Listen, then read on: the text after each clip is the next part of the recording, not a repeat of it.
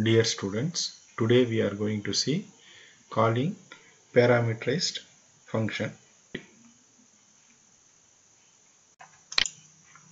New class, calling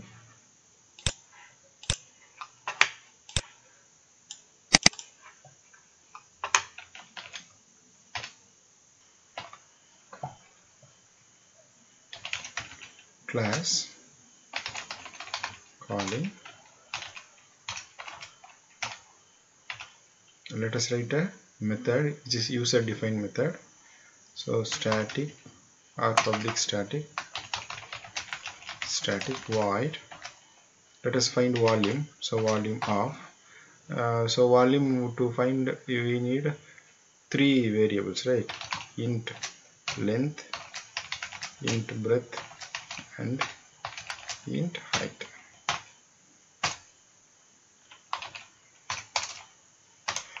So let us have a variable, integer variable, to store the result as v is equal to length into breadth into height. Let us print this system dot out dot print line of. So what we are going to print is here volume is equal to plus v. So now this program will run. If you wanted to call this method, let us have one more method which is a main method. Public static void main of string of arguments.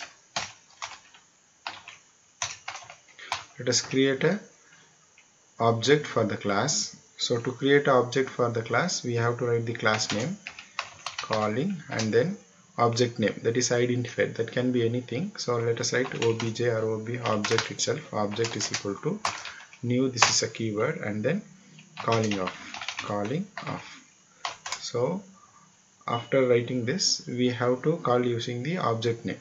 So object dot whatever the name of the method, so that is vol, right? Vol. So you can see here three parameters which is given in the method prototype.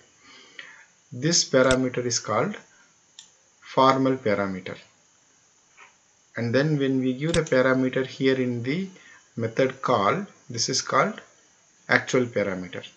We can give the values here. So let us have value 15, 20 and 10. So these values which is given here is called actual parameter. That's all. We can run this program now. Compile, no syntax error. So let us run this program. So you got the answer as volume is equal to 3000. So here we wrote a method, user defined method, which is volume, and then we call this volume here in the next method, which is a main method here. I hope you understand how to call a method in another method. Please watch my next video for future reference. Thank you, students.